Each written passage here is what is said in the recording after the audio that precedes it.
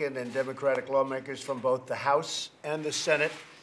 We have something in common. We'd like to see this get done, and you know what this means. We're here today to advance bipartisan immigration reform that serves the needs of the American families, workers, and taxpayers. It's DACA. We've been talking about DACA for a long time. I've been hearing about it for years, long before I decided to go into this particular line of work. And maybe we can do something. We have a lot of good people in this room, a lot of people that have a great spirit for taking care of people we represent, we all represent. For that reason, any legislation on DACA, we feel, at least a strong part of this group feels, has to accomplish three vital goals. And Chairman Goodlatte will be submitting a bill over the next 2 to 3 days that will cover many of the things. And obviously that will, if it gets passed, it'll go to the Senate and they can negotiate and we'll see how it all turns out. But I feel having the Democrats in with us is absolutely vital because this should be a bipartisan bill. This should be a bill of love. Truly, it should be a bill of love, and we can do that. But it also has to be a bill where we're able to secure our border. Drugs are pouring into our country at a record pace. A lot of people are coming in that we can't have. We've greatly stiffened, as you know, and fewer people are trying to come in, but we have tremendous numbers of people and drugs pouring into our country. So in order to secure it, we need a wall. We need closing enforcement. We have to close enforcement loopholes. Give immigration officers, and these are tremendous people, the border security agents, the ICE agents, we have to give them the equipment they need. We have to close loopholes.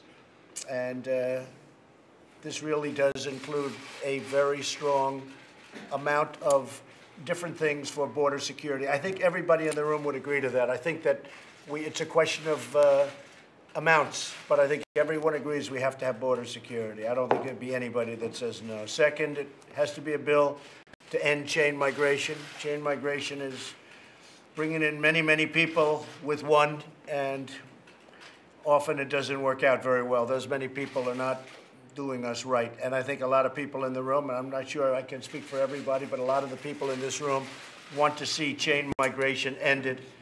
And we have a recent case along the West Side Highway having to do with chain migration, where a man ran over, killed 8 people, and many people injured badly, loss of arms, loss of legs. A horrible thing happened. And then you look at the chain and all the people that came in because of him. Terrible situation.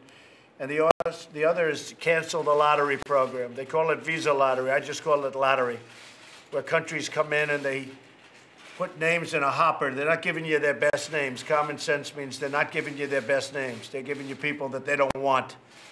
And then we take them out of the lottery. And where they do it by hand, where they put the hand in a bowl, what's in their hand are the worst of the worst. But they put people that they don't want into a lottery, and the United States takes those people. And again, going back to that same person, he came in through the lottery program. They visited his neighborhood, and the people in the neighborhood said, oh my God, we suffered with this man, the rudeness, the horrible way he treated us right from the beginning. So we don't want the lottery system or the visa lottery system. We want it ended. So those 3 things are paramount. These are measures that will make our community safer and more prosperous. These reforms are supported by the overwhelming majority of Americans from every standpoint, from every poll. And they're being requested by law enforcement officers. I had a big meeting with ICE last week. I had a big meeting with the Border Patrol agents last week. Nobody knows it better than them. As an example on the wall, they say, sir, we desperately need the wall. And we don't need a 2,000-mile wall. We don't need a wall where you have rivers and mountains and everything else protecting. But we do need a wall for a fairly good portion. We also, as you know, it was passed in 2006, essentially similar thing, a fence, a very substantial fence was passed, but unfortunately, I don't know, they never got it done, but they need it. So I'm appealing to everyone in the room to put the country before a party and to sit down and negotiate and to compromise, and let's see if we can get something done. I really think, Dick, that we have a chance to do it. I think it's very important. You're talking about 800,000 people, and you're talking about lots of other people are also affected, including people that live in our country. That's from the security standpoint. So maybe the press can stay for a little while, and a couple of folks can make statements, and I don't mind the statements. We want to have this as a very open forum.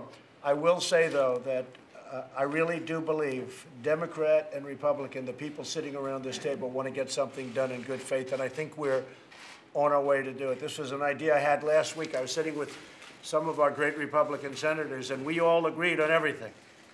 It was a great meeting, right, David, right? We had a great meeting, Tom. It was perfect. Then I said, yeah, but we'd like to get some Democrat support. What do they say? And I say, let's have the same meeting, but let's add the Democrats.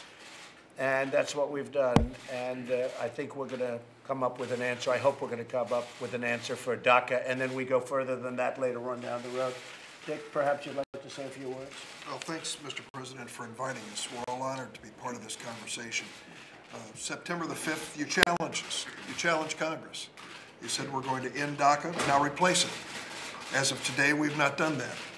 We face a deadline of March 5th, which you created with your elimination of DACA, and we know that in the meantime, there have been efforts underway. Senator Graham and I have sat down with a bipartisan group of senators. We have worked long and hard. Many hours have been put into it, and we feel that we can put together a combination of the future of DACA as well as border security. That there are elements you're going to find Democrats support when it comes to border security. We want a safe border in America, period, both when it comes to the issues of illegal migration, but also when it comes to drugs and all these other areas. Now, I will say that there is a sense of urgency that's felt by many of us when it comes to this issue. There are many of these young people who are losing the protection of DACA on a daily basis. As of March 5th, 1,000 a day will lose DACA protection. 900 of them are members of the U.S. military. 20,000 of them are school teachers. In my state of Illinois and city of Chicago, there are 25 of them in medical school who can't apply for a residency if they lose their DACA status. So lives are hanging in the balance of our getting the job done.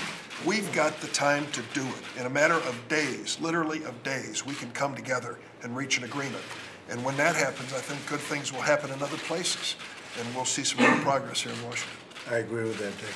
I very much agree with that. Tom, would you like to say something? Tom Cotton. Thank you for inviting us all here, and I'm glad to be here with Democrats and with House members as well.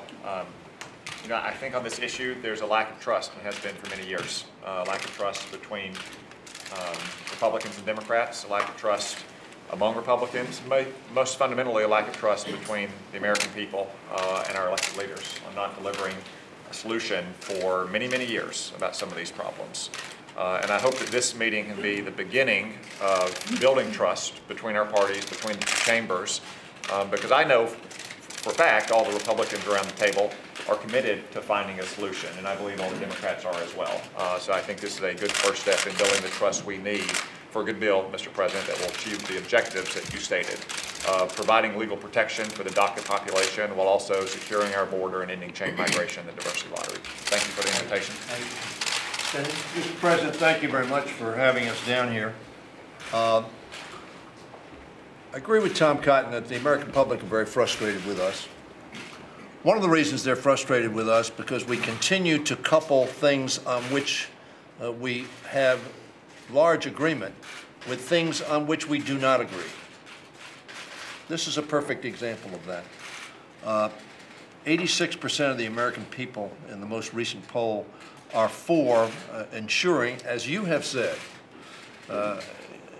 not providing for